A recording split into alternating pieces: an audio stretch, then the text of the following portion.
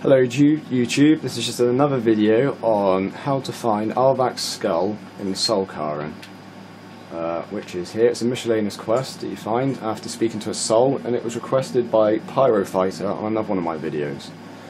Basically, Arvak's skull is the skull of a horse, and his soul is trapped in here. And the guy wants you to find his skull, so you can then release the horse's soul from this place, which is the Skyrim. This is part of the main storyline of Dawnguard, and in order to come here, you need to be a vampire, which is what I am at the moment. And you just got where you're heading is to get to this hovering tower right here. Let's take out these guys.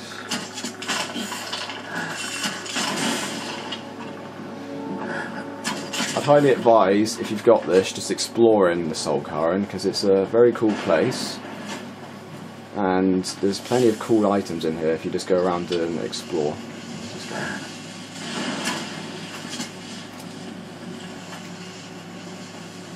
Now around here will be, it's a bit further on, there'll be like a sort of mini temple thing with loads of souls around it that will turn into mistmen and start attacking you, and on that is where the Arvak's skull will be.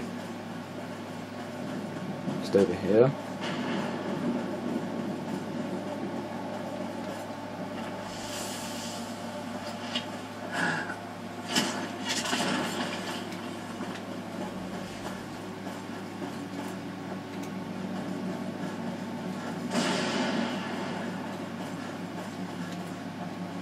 Ah, here it is here. Just went slightly past it.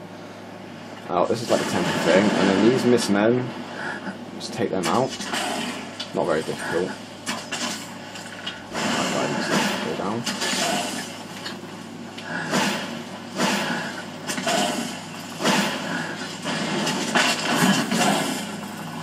And there we have it. Arvak's skull is right there.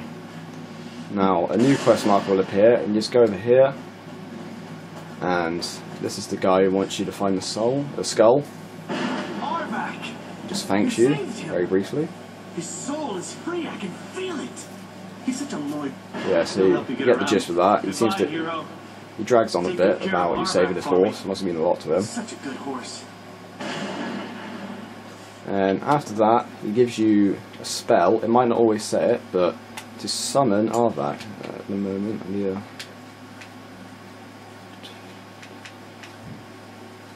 My guy at the moment doesn't have enough magicka to summon him because he's not a mage, but you'll need 116 magicka, and it's level apprentice.